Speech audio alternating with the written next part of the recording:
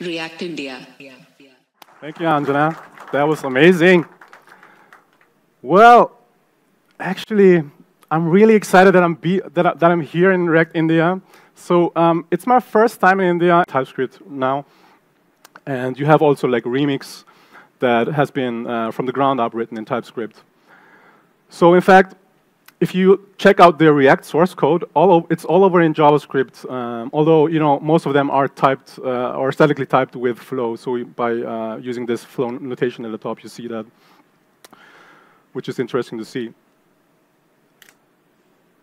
So TypeScript types for React are purely driven by the community. When React came out, it didn't take long until the TypeScript community added community typings to React, which I think is a great thing, and that it's not driven by a single entity or a company. And I personally like that it's not too tied in TypeScript because it's so universal to any solutions that might appear later. So it could be anything else completely, right? Now, let's talk about the actual topic of my talk, which are TypeScript patterns. First of all, Boolean props. Who has used Boolean props, by the way? Have you used it like this way as well? You have? Yeah. So they're supposed to be like used like this. So they're supposed to be used by something that has two states, like disabled, and can only be disabled or enabled. But what about this? Has someone something like this in the code? Yeah, that's cool. That's something called like a variant where you have like more than two states, and it actually becomes odd when you actually add another Boolean state that has actually the same variant. That's technically odd, but possible. And with TypeScript, it's actually possible by writing by using that in a way by writing discriminating union types. And with this, you'll be able actually to use it, or you'll be able to write it, but it gives you the correct error if you use it simultaneously,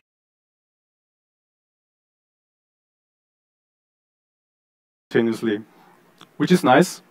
But the more common way probably is by using string literal union type props. So we basically get a selection of something, and then can use it by passing the string, and then it's actually less code compared to discriminating unions.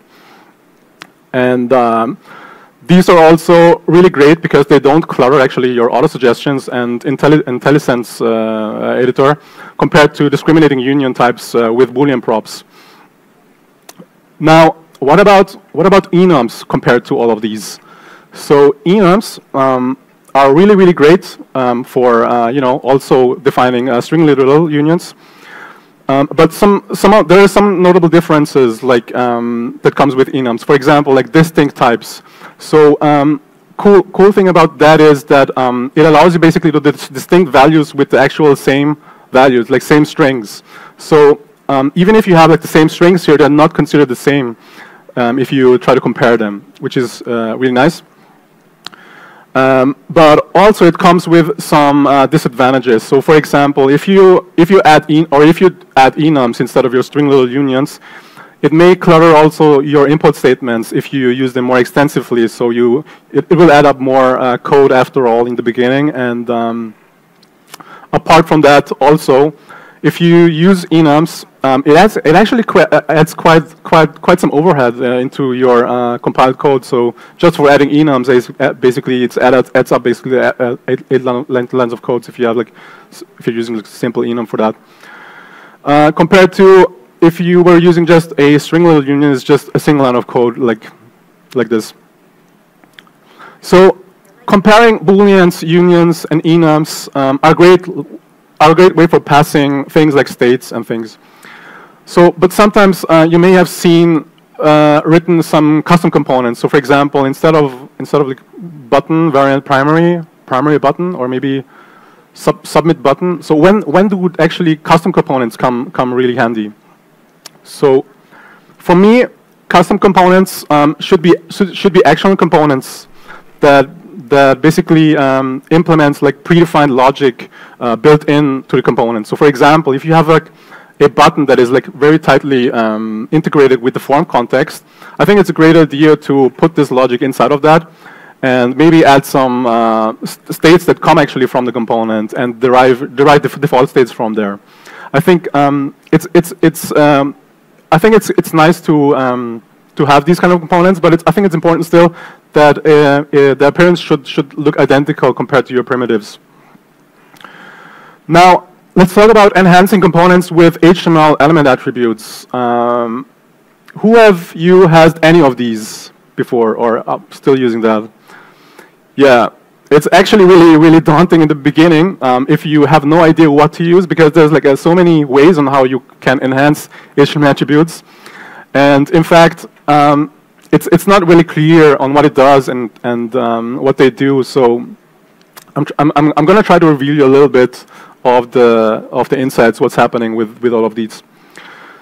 So first, let's talk about HTML attributes. HTML attributes basically does not include like all of the types. So it doesn't include enough types probably for your component or for your element that you use. So it's actually more meant to add the attributes that are actually shared across different elements. Whereas you have all HTML attributes or HTML props, React.html props, which is kind of like more inaccurate. So an example is, for example, the button element, which types the type prop or type attribute as a string instead of the more strictly string little union with a button, submit, or reset. And there's a lot of similar elements like that. So for example, input or something like that. And then there is JSX.intrinsic elements, where you pass basically a string of your element, like the tag. And it's not bad, but it's actually very useless when you try to inline it. Although, if you wrap it with this TypeScript built-in non-nullable utility type, it actually works, and you're good to go. So it's fine. But there's also, you know, React.button HTML attributes, and then you pass the HTML button element, for example, which does the job really well, and it's really good actually. So I think with that you're really good. But there is this other one, component props, which is actually the real winner, because there's really no difference when you write less characters with component props. So there's no reason why you should write more. So better write component props, and then you're good to go. And actually, the true champs of getting HTML attributes are actually these. So if you really don't care about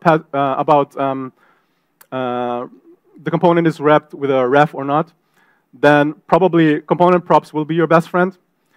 And then use the other ones, like component props with ref or without ref, if you explicitly want a ref or not. Now, React.function component. Everyone knows this type, I think. But probably not everyone knows that its definition looks like this. So what it basically does is it attaches a couple of properties to our components. So that's great and really useful for tooling and provide more contextual details to the component. So, and it's been actually different in the past React 18. So I think React 17, there you actually had an implicit children prop to the component. So, and you may not want that for every component. And this is actually not the case anymore today. So here's an example of how you can leverage using the function component by attaching it with display name, which is really useful if you work with dev tools a lot and wanna have that more, you know, have that more labeled, or when you do debug something, or when you try to write third-party libraries, so you can really you know, work with the names. So nowadays we are dealing a lot with React server components. Who is using React server components in production, by the way? 4 people out of 100. Awesome. not that many. But still, it's important. It's going to be important at some point. And yeah, these are basically components that run on the server and never get to the client. And they can be written also async, so which means it includes promises. So they used to be incompatible with the previous TypeScript version, but since TypeScript 5.1, it's possible to have the components returning a promise. So if you consider using or introducing in your application React Server Components, make sure you're at least at 5.1 so that you can have like the full compatibility with your TypeScript compiler with React Server Components. Now, let's talk reusing types and interfaces. I think reusing types and interfaces are a great way of avoiding, the duplications, and it is less maintainable, less maintenance overhead. And I personally like it, but I only like it if you export it only when you basically consume it elsewhere. I wouldn't export everything, but I would only export the things that are actually consumed somewhere. This way, you're also aware of whether something is being used elsewhere or not.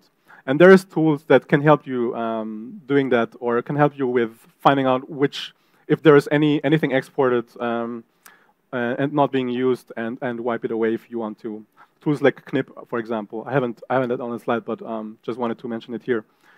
And now, what about sometimes these utility types can become like very, very complicated or very, very unreadable to read. So when do you decide utility type versus like the very simple void function or arrow function void typing? So we're talking about readability versus accuracy. So personally, I think it depends. And I actually like accuracy because, yeah, I think it makes more sense to use utility types to give it more contextual information of what kind of type you're using.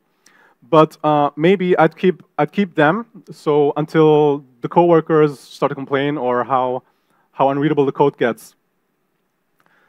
And with that, there is no one fits for all solution. But I generally basically prefer to, whoops, that was too fast. To prefer usability and keep simplicity on a case-by-case basis. So I think whenever it makes sense, maybe just keep the simplicity and duplicate. But yeah, and whenever not, just do the other one. Now let's talk about comparing compound and polymorphic components. So to explain a little bit, compound components, with that, you're able to customize, the customization is managed by the pass component itself, whereas with the polymorphic components, the customization is basically managed by its primitive. And a great example of compound components is the slot component by Radix with the as child, where it basically merges the props together. I think it's a great way to reuse visuals from the child component with functionality that you have in your parent component, which is, I think, an awesome solution for utilizing merging props together. So here's a simple mock implementation of this. If you you have your slot component, and basically what happens here is you have React.clone element and merge your props with your children props together when you want to do that. And on your actual component, for example, your button, you basically have your as child, and when as child is applied, you basically render the slot component to render the child, and otherwise just the regular just as is. Now, polymorphic components, on the other hand, are a great way to generalize customizations of elements or components. And the implementation of that is actually not trivial to create component with very strict typings. And yeah, that's why I'm showing you here an example of a strictly typed component. It's essentially you're just calling React.createElement, or you use this variable declaration and render the element. to apply it with some props that is coming from somewhere else. And then you can also write actually components with some generics. And generics basically allows you to pass types directly to your JSX element by doing this. And it's actually great if you have hooks or something that needs more details what values you're dealing with. So I think I've had that mostly with values like form values for form, and then use that for the form context, for example, to have that more accurate information about the form values. Now, let's talk about typing React.forwardRef. So typing components wrapped in forwardRef is actually pretty straightforward. So you have your forwardRef function. It comes with generic, and then you just pass in the element and the props, and then you're good to go. But it will be cumbersome if you want to type a component that has actually generics already. So how do you do that? There is multiple ways on how you do that, and my favorite way is actually by using this solution called augmented forward refs. So basically, there is two types of context. Some context that come with default values and some that doesn't. So here is how you type it with default values. Very simple. You pass the default value, you pass in the generic type, and then you have your provider, basically, that also you provide with some default value, and consume it as usual, and then you're good to go. You have the complete fully typed. Whereas without default values, it's a bit different. For the context that doesn't come with any default values, they basically are generally nullable, and they need to be passed explicitly by with null, and you have to also type them as possibly null. So the way you do that is like this that I've shown before, but then your provider may initially be null, and then updates it with some actual context data later. And because of that, you may need to check whether it's ready or not for consumption. So I think one way to do that is to do this check right in your hook or your custom hook or in the component together. But I think it's a great idea to create actually custom hooks that checks for that so that you don't have to do that every time. Now, overload function components. So I think similarly to discriminative unions, I think it's a great way for using that with props that have actually related props in conjunction. So for example, if you have data display component and want to only or want to have your types that is related to currency, you just use these kind of types. Or maybe you have plain text, then the value might not be a number, but it might be a string instead. So it's very useful to have overload function components to leverage more robust typing. Now, there is oftentimes the debate between whether should I use interface or should I use type. I don't know. And for me, I think so. Typings are more concise and actually easier to read. And cool thing about type is you can actually override it all the time via intersection typing, or you can basically chain a lot of different types by intersecting them and basically override them. But the thing is, you cannot add really additional members to something. So you have to override it and then add it with additional members. Whereas with interfaces, it's a little bit different. So you can extend it actually with other interfaces, which makes it a bit safer than intersection types because you're not overriding anything. And it's great for enhancing it with third-party libraries, for example. If you want to enhance your favorite date library with some extra customized types, you just enhance it there, which adds a bit more type safety.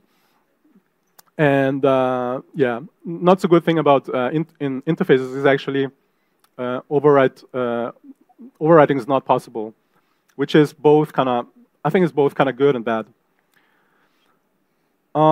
So from personal experience, I had a couple of projects and a couple of applications where I experienced actually computational work in the sense of that if I save the file, it took like a couple of seconds until it's saved, and we were able to fix that by moving away from type to interface,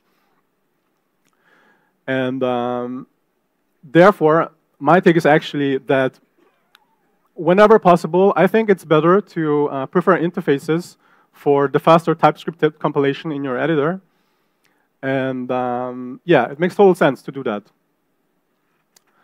And also on that note is I also encourage actually to do type annotations, especially for your function return types, for anything where it's possible, where it makes sense. And I don't only say that because it's something where it's something that I like to do or something that we should do. Actually, this information is on the TypeScript Wikipedia, TypeScript Performance Wikipedia, where you can read a bit more detail that like how it uses the workflow compile, and yeah. Apart from all, although it's quite straightforward and trivial, I think it's still underrated how much documentation can help for your types. So and how much you can make your coworkers more productive actually by just adding more documentation description about the typing that you have. I think one of my favorite example is the format function from day.js, which adds like a lot of information, like a lot of extra commenting on what the function does and what it does not. And for example, when I use it all the time, I never remember what the shortcut is for some specific date format. And it's so helpful because you can also like add links, and I just click on the link, and then it displays me basically the different shortcuts of this format. So it's really nice. This is probably everyone's favorite type, or so everyone's best friend, right? If you wanna call it a good day, so just any, and then we're good. But yeah, there's ways around it. So you can still type it any, or sometimes you have just any because you do a fetch or something, and then it's just any. You cannot just cast it and then it's good. But for these kind of examples, there is runtime parsing like Zod. So you can actually, similar what we used to do with prop types, but with Zod it's universal. You can do it with anything. You just define a schema, what type it is, and then parse it, and then you get as a result the data or the error or whatever. So it's not tied to the props. So, and of course, I need to mention that also here that apart from any, there's also other good friends, as and the exclamation mark that everyone knows. So yeah, we have seen code like this a lot, but we have sometimes also even like seen this a lot, which is the non-null assertion. And to get around this, there's always a way around this, like type guards, for example, or type narrowing. You can just do things like that to get the actual accurate type. So whenever you have as or the non-null type assertion with the exclamation mark, think about ways on how you can get around it. Maybe through type guards or through type narrowing, so that you have actual accurate typing. So there are toolings that can help us with fixing low-hanging fruits really easily to automate where possible. And with that being said, great tools keeps your code base clean without the hassle.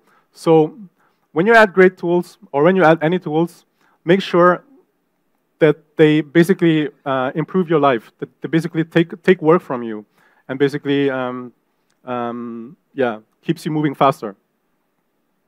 You may have used probably, so there's some tools, but you may use them, maybe 50% of them, But yeah, just to show it here on the screen anyway, just a reminder that the tools are here to help and not to make things more complicated. And one last thing before we wrap up. Remember that the types aren't here to have fun with errors because it's so unreadable. TypeScript is here to create more confidence with your code, and the React TypeScript patterns that I just showed here are here for helping you decrease the maintenance of your components. And yeah, just go spend sharpening your types, and you'll enjoy it even more. So basically, embrace the power of TypeScript, but don't take it too far. So thank you, everyone. Enjoy the rest of the conference, and keep typing code that is awesome. Thank you.